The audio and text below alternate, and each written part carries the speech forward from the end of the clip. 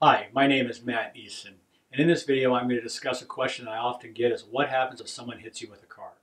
To answer that question really requires to put it in context. Are you referring to physical injuries, what happens to your body, or are you referring to the claims process, what happens with the claim? And in this video we're going to discuss both of those. With respect to physical injuries to the body, there are some that are obviously apparent, such as broken bones and bleeding and stitches and things like that. Some injuries aren't quite so apparent and are often referred to as soft tissue type injuries. Most of those soft tissue injuries will reach a maximum pain threshold, usually about 24 hours after the accident, and with the proper kind of care from a physical therapist, chiropractor, something like that, usually resolve themselves completely in 8 to 10 weeks. Some cases, unfortunately, take longer than 8 to 10 weeks and may require an MRI or other diagnostic testing to find out exactly what's wrong.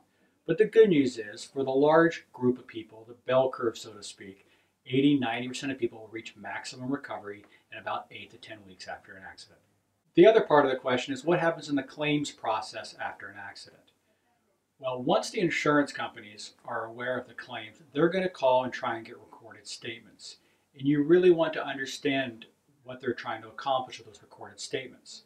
They are a business trying to reduce their expenses, and you're an expense. So when they call you, they're trying to get information from you that will be negative to you, beneficial to them so they can reduce their expenses. Our recommendation to you is when they want to ask about the injuries is that you simply say that you were physically injured, but you don't want to discuss the extent of your injuries until they're fully known and you're done treating. Now, understand though that there are statutory time periods to bring in action. And if you don't bring it timely within those time periods, it is waived. Generally speaking, you have 2 years for a car accident to bring a claim in California. There are some exceptions when the claim's against a government entity or someone who is driving while in the course and scope of their employment with a government entity, it might be as short as 6 months. But it's certainly a much longer period than a week later when the insurance company is trying to get a statement from you. With respect to the process of what happens after a car accident, the issue really boils down to trying to resolve the case before going to a court or resolving it in the court system. When you're done with all of your treatment, then typically a demand package is given to the insurance company that's responsible for the accident. And in that demand package, we usually provide information that provides evidence of your medical treatment, your medical bills, as well as evidence of any wage loss and things of that nature. From that demand package, we make an attempt to settle the case, and if we don't get a reasonable offer, and unfortunately we usually don't, then we will file a lawsuit with the court.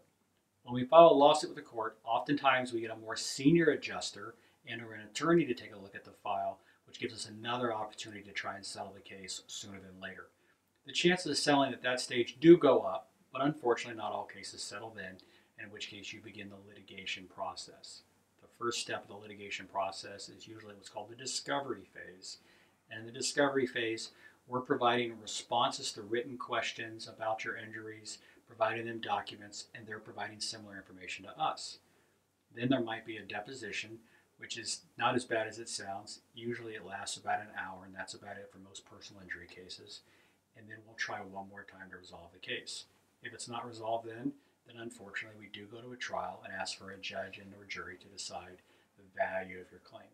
Statistically speaking, only about 2% of cases do wind up going to a judge or jury, but you have to treat every single case like it's going to go, because if you don't, that's the one that does. Hopefully this video answered some of your questions about what happens after a car accident. My name is Matt Eason. If you've been involved in a car accident and you would like a free consultation with an attorney about your personal injury claims, I hope you'll consider giving me a call or my firm of Eason Tambornini. We're located at 1234 H Street, Sacramento, California, 95814. Our phone number is 916-438-1819, and you can find us on the web at www.capcitylaw.com.